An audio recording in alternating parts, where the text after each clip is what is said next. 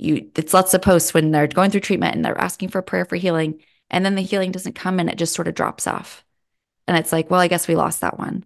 But that is not the Christian story. The Christian story is one that says, whether he heals in this life or the next, we know he will. We trust him. We are walking with a savior who took on death for us and takes it on with us. And so that hope shines even brighter as death draws near. And Today I'm joined by Whitney Pipkin. She's the author of We Shall All Be Changed. She's going to share her story about her mom's long battle with cancer and how we can find hope and even in our darkest moments. Whitney. yeah, so my mom was diagnosed with cancer when I was in the seventh grade and my sister was in the fifth. So we were young. She was 41 when she was diagnosed. And then it was on and off for the rest of the 20 years that she was with us, more than 20 years, until she died in 2020. So throughout my sister and my, high school, college, leaving home, getting married, having kids, this was kind of on the back burner of our lives. This was this backdrop. And the way that I dealt with it was largely by avoidance, not really dealing with it till I had to. My mom, I lived not in the same state, so I live in Virginia. And when my mom would visit, I would, okay, Ma, what is she going to look like? How sick is she going to be? Um, what's her relationship going to be like with my kids? Constantly not knowing how long we had and kind of watching her to see how she was doing. And it wasn't until the end that I would say I was in kind of an official caregiving role, was like the last 5 days that my sister and I were in person. So mom was very able-bodied. She was only 63 when she died. So she was still, running around and working two jobs and, up till the week she died. So she was very able to endure somehow all these treatments and years of chemo and years of other kinds of treatments. So I wouldn't say that I was in kind of a traditional caregiving role compared to what a lot of people deal with when a loved one or especially a parent dies, at an older age. That's a different experience, a lot more caregiving, but there was a lot of emotional, spiritual, relational kind of caregiving over those years.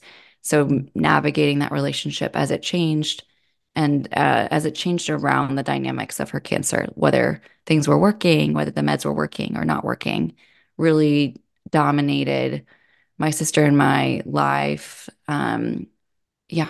And so it was a big part of our lives, something that I didn't deal with fully until I wrote this book after she Mm. died and saw that God had been with us and in charge the whole time. For Mm. all those years, like you're knowing and knowing, like when you must have been thinking to yourself, like, is she going to die next week? Is she going to die next year? You're always living on the edge, aren't you? Yeah, and I think there's a unique aspect because she's a mother and I was her daughter. And so she was always narrating her disease to me. She was telling me, oh, I feel great, And so I became aware as I became older that that wasn't all the whole story. There was a layer of protecting her daughters from reality that was going on. And sometimes she would let that down and tell me how she was really doing in a moment of weakness or whatever. But that was also a dynamic is, Mom, you can be honest with me. You can, me being concerned about her being too positive about what was going on, but it really wasn't until she died and I read her journals that I saw that she was honest with God and with her close friends about how things were. It was just really a layer of protection toward Yeah. us. So was her relationship with the Lord strong? Yeah, I mean, it's funny. We've had an interesting. I was like a total little Pharisee growing up.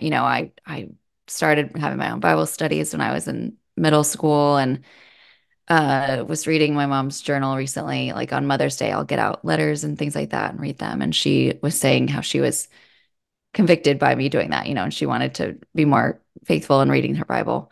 But I know I just had a lot of pride and just ridiculous, kind of legalism around it, probably all those years. So I had a lot of like skepticism about my mom's relationship with the Lord because it was different from mine. But I see now that a lot of that was she didn't share the fullness of it with me. I read one of the most healing things I read in her what we call her cancer journal, where she would write notes from appointments and then little prayers and stuff Mhm. throughout in response to what was going on at that appointment. She wrote near the end, this next step is either a bridge to you, Lord, or a bridge to stay here. Help me to face it, whatever Mm, it is. mm, And that was a conversation she never had with me. So I was like, oh, I'm so grateful that she was praying that she was turning toward the Lord and receiving what was happening. But mhm, to my sister and me, she never said, I'm dying. We thought like, well, why aren't we talking about what's going on? But that mhm, was what she needed to do to fulfill her desire to fight for us or to be here for us. Even when we were like, we'd like you to be honest with us. mhm, It just wasn't possible at that point to stop mothering us, I mhm. think, in a lot of ways. Was your father in the picture? Was he there taking care of her? What was that? So my parents were divorced since I was 5. My stepdad of 25 years was there with her. Yeah, I don't know if you've been in a caregiving. It's like the women. So my sister and I typically did the real like last 5 days, the caregiving, the physical work of that. Just kind of. Mhm. It's funny. My sister and I both were nursing babies too. My youngest was 5 months old when mom died, and hers Oh. is a few months older than that. So we were just really dehydrated. I mean, we're physically caregiving. It's a lot. I mean, hospice is there. They check in like once or twice a day, but it's really, if you're at home, which is a gift, the family members are doing a lot of that unless you hire additional help. I don't think I knew that. I think I thought maybe hospice would do more. They told us what to do, but they gave us everything to do. And I mean, you're staying up, you're not sleeping, you're not wanting to miss anything. And that was a very consolidated, mom, her body broke down in 5 days, but it was a process that other people it takes months, if it's from old age or if she hadn't been so stubborn and kept up with the meds as long as she did, she just it and that was one of the reasons I wanted to write a book and I wanted to testify to it because I feel like things broke down categorically. So in such concise way, I could see the patterns that God had woven in, even into the curse, even into death. There was a Mhm. kindness to the way that the body made that transition into death that was awfully similar to the to birth, which I had just gone through, to the way that it's like these waves bringing you closer to this shore that you're going toward. And I don't know, I just felt like I had a unique view of that because of how she'd been on meds and stuff for 20 years and was still relatively young and relatively healthy otherwise. And Mm, so when the cancer had spread then to areas that, organs were shutting down, it just happened very quickly. mhm, And so we could see those patterns that I think will resonate with anyone who's been through that. And mhm, I'm trying to help people name God's presence in that process, God's kindness, even in the breakdown of the body, that He has made a way for, He's eased the impact of sin and death, even, which mm. is something I just found it beautiful, the way that God shows up. Hmm. Yeah. Well, I saw it in my brother's passing. He also had cancer. He passed at home like your mom. Hmm. And my brother-in-law who passed last year. I can understand what you go through. I can understand what somebody out there might be going through right now if they're going through it. And I'm sure that it's not easy and it's very wearing. And if there's anybody that knows somebody that's going through it, you need to have patience with them because Hmm. oh boy, not only do the caregivers need so much love and support as far as patience, and maybe they don't answer you right away on your call or your text because they're busy helping that person, but they appreciate that you're standing behind them and that you're supporting them. So you went through all that for 20 years and then saw her to the end. Now it was like breath, right? Hmm. Yeah, it's interesting because in my friend group, I was among the first to lose a parent, although I know we'll all go through it. So one of my immediate things was I want to write this down to remember the unique details of how God showed up. And I didn't want to, we forget that stuff so quickly. We stick to the tragedy and the hard parts. They stick to our brains, but the good and the richness and the details escape us very quickly. So I wrote all that down. And then I just wanted so then I was like 33 when my mom died. So I wanted to live the rest of my life. It was like I knew that we had a beginning and an end, but now these bookends were taking shape in my imagination. So I could imagine the end. And it wasn't morose or, it wasn't sad. It's just that it's reality. I had, by God's kindness, I had taught on Psalm 90 in the year before, which is Moses's psalm that he writes right? But when he's told you won't go into the promised land, and basically the boundary line has been set for your life and it's coming soon. And in that psalm, he writes, teach us to number our days that we may gain a heart of wisdom. And so I was just living into that verse. Like, what does that really mean? What does that really look like to live wisely in view of the end of my days? And surprisingly, that psalm ends with therefore establish the work of our hands. Yes, establish the work of our hands. So it's not one that leads you to just twiddle your thumbs and while away the hours until your death. And in fact, it crystallizes what truly matters and what the good works are that God has prepared beforehand that we may walk in them. And Mhm. so that's what, that was the perspective that I had theoretically that came into more of a focus of, okay, these days are precious in a way that there's the two ditches I think we can fall into, like kind of overly nostalgic, overly precious, where we take our kids or our grandkids and they're like these precious little blueberries and they're aging so quickly, they're growing up, and we can just like squeeze them, and then we are left with these relationships that are not what they should be because we're asking other people to be what they could never be, to be our source of joy and fulfillment. And we're trying to squeeze too much out of this life. And there were moments like that with my mom, with her relationship with me or with my kids, where I felt like we were being squeezed for because she didn't have enough time. Um, or we can, not care and kind of, I'm going to die, you know, who cares what I do? And I think when we can stay on the center of that road and not fall into those ditches, it's one of open-handedness. Mhm. You know the numbers of my days, walking with the Lord in conversation with him, what today holds, and I don't. I am limited. I cannot, one of the ways that I've embodied a theology of death is through, these years with sick young kids who get sick. I have chronic migraines. So there are days where I wake up and I can't do the things I want to do. And so what do I do with that? Do I shake my fist at the Lord, or can I receive that with an open hand, as from the Lord, and that there is a sharing in the sufferings of Christ. There is a Savior who died at 33. He didn't just lose a parent at 33. He died. And so I can receive whatever my days are, whatever their number is, as through the fingers of a God who gave me his only son. And so those shortcomings in my own body and my own life can be a string or a tether back to the one who, died and rose again. They can remind me of the body of my Savior. And that's, I think, the perspective that it's given me, the way that it's transformed me is a knowing of Christ through watching someone else die, and a knowing of his presence. I want to live tethered to him for the few days that he gives me, whatever that number is.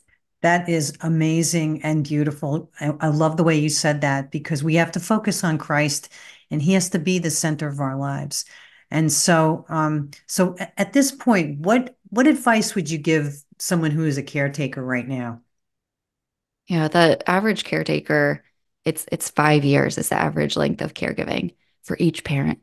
So, I mean, these are huge seasons of our lives for many people. And we're entering into a moment in American history where the fertility rates are lower. We have people living longer. And so, this sandwich generation that I'm maybe at the tail end of, where people are still raising their kids and caring for elderly parents, it's a huge crunch. And so we really need to equip the saints to do it well. We need to equip the church to do it well, to support those who are caregiving, so that it's not, I mean, because it is invisible. It's done inside of closed doors, and it is wearying. It is weary making. It is the same thing day in and day out. I watched my mom do this for her mom, who died in 2 years before my mom died. So in 2018, and she had dementia and some of those other layers that were super difficult. And so it was closer to 5, 7, 8 years. of just checking in all the time, handling things. And I think just giving yourself grace that this is a long game and you do not know. I think that's one of the things that's so hard is it's a marathon and you don't know where the finish line is. And you are not supposed to long for the finish line because that means that your loved one is gone. And yet there comes a point where their body is suffering so much that you do begin to long for it, similar to a woman who is so pregnant that she wants to be done being pregnant. And so she wishes for the pain of labor to come on so Mhm. that she can get to the other side. And so for our loved ones who are believers, we have a very similar longing for their suffering and their bodies to be complete, to be done, so that they can be with God in their souls and their spirits. Um, and that's difficult and complicated when they're not believers. And Mhm. yet there is something God does near the end of our lives in the humility of our bodies breaking down, where he breaks us open to the gospel in new ways. And so for those who are caring for those who are not easy, who are maybe not believers, um, don't stay away because it's tricky. That hardness that you see is there's a moment where that can be broken open suddenly by the process of death. There's a reason, and I wish I knew exactly why. I think we'll marvel at it one day that God doesn't just snatch up the saints, that He allows us to go through the sanctifying process of death. Somehow that prepares us to be with Him. And Mhm. so I do know that there is a particular knowing, an experiential knowing of Christ in that physical suffering that he went through knowingly. I mean, take this cup from me, yet not my will, but yours be done. So, whatever it is that you're suffering, whatever it is you're watching loved ones suffer, we can look to Christ who understands. He is a high priest who understands what that feels like for your body to not work, to break down, to take your last breath. And by clinging to him, we can go through those waters because he went first. And so we cling to him, we trust him, and there's just this hard to describe silver lining of knowing him. Like, oh, you did this for me. This pain you took on for me. That makes it that sanctifies and redeems the pain. I think in glory it will even more. We'll have a new perspective on it. But there is an experience of Christ that I don't want people to miss by getting stuck in a pity party or stuck, at a distance, not wanting to go to these hard places. Because I do believe these are the places Christ is, would be. These are the thin places where God shows up in unique ways to transform us as we watch our loved ones being transformed. So much help there because we know that our help is in the Lord, right? Mhm. That we know that He is the one we need to cling to, is what I'm hearing you say. And it is the truth. So, why is it important to talk about death openly? Well, because we will go through it. I mean, Ecclesiastes says it is better to go to the house of mourning than the house of dancing and the house of feasting. And that is because we will go to the house of mourning. It is a certainty. As long as Christ tarries, we will be going to funerals. We will be losing loved ones. Um, and what's really sad and tragic to me, Nancy, is that Christians have a hope in the face of death and yet we don't talk about it. This is kind of our like moment to shine in these conversations. We have something to offer people that, in the face of some of the hardest things this life has to offer, we can point and direct others and direct our own hearts toward eternity, which is what when we despair of this life that is passing away. It is so that our eyes will be lifted to the one that cannot be taken from us, that is imperishable, the hope that is imperishable, unfading, kept in heaven for you, by Christ. So he has that hope for us. And that is what emerges in the dark valley of the shadow of death is Christ's presence that, Psalm 23 says he will be with us.